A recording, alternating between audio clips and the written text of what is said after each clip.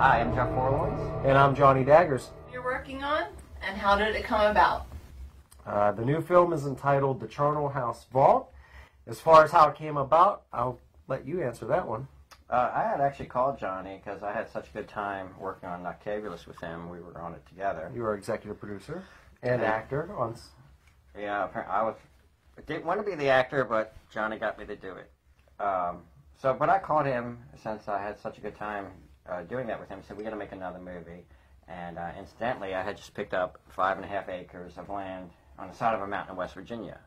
And when I was walking the land, one of the things I found on it that I didn't even know was there was a root cellar. And to be completely honest, I didn't know what a root cellar was. It was really cool, actually. When you sent me a photo, it almost looked like an underground bunker that you would see in Germany during World War II or something. It was really awesome. I thought there was going to be a pile of bodies behind it. I was kind of hesitant to open the door, but I did. And Emma and I, my wife, invited Jerica and Johnny to see the land. So we went down to film it, and as I recall, you really liked it. Yeah, originally I didn't know what to do with it.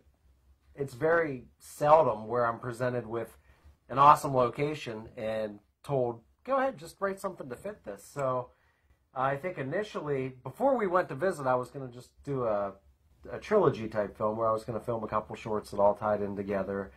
And then after going out and visiting the property, I just thought, this is so amazing. We have so much to work with here that it would be a waste to just film, you know, an anthology film with shorts. We need to do a feature-length film out of this. So then I had to come up with ideas. So and he did. What is the premise and reasoning behind the film? Oddly enough, the premise is vampires. So we love vampires. Well, I love vampires. You love vampires.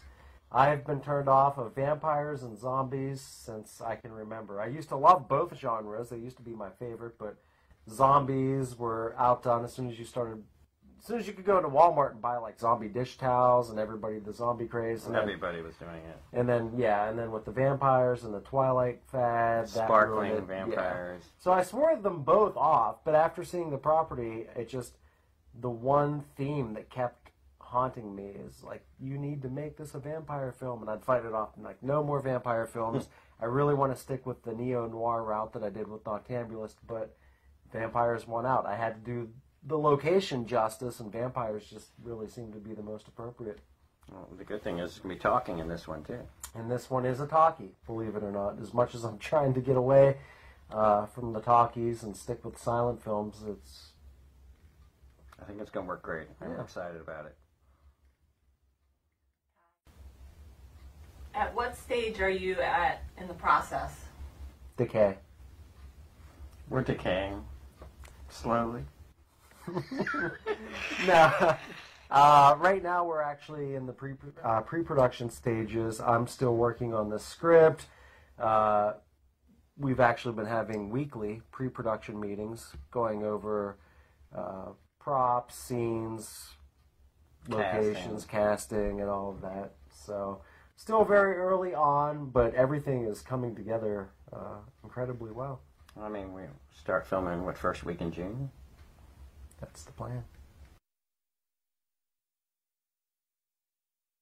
When do you anticipate beginning production?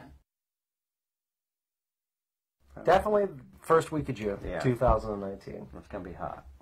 It's going to be very hot.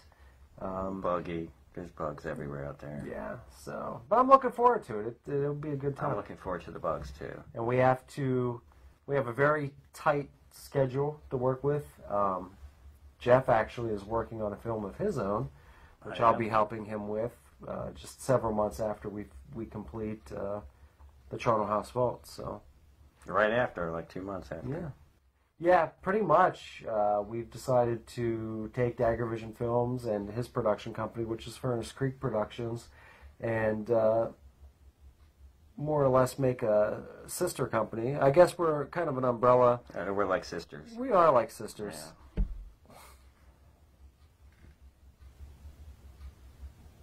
Why is she smiling at us? I don't know. Have you begun casting yet? And if so, anyone we know? We have. I mean, I'm still formulating the script, so new characters are being introduced on a semi-regular basis. But there are some few. We have Jeff's brother, Robert, cast as the lead male actor by the name of Samuel Hawthorne. And Robert was in Noctambulous, but he just had a small bit part as one of the cocktail party guests. So we're going to be using him. Off camera, we're going to be using a good bit of the same makeup artists. Yeah, pretty much all the same teams coming back, maybe minus one, but, you know, hopefully we even get her back and get this going. And then even yourself, you're going to... I am.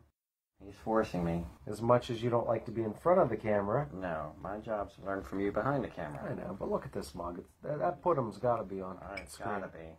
Got to be in pictures, On all the milk cartons and all the post offices, too. Where can fans stay up to date about the process of the film? Find us on Facebook at the Charnel House Vault.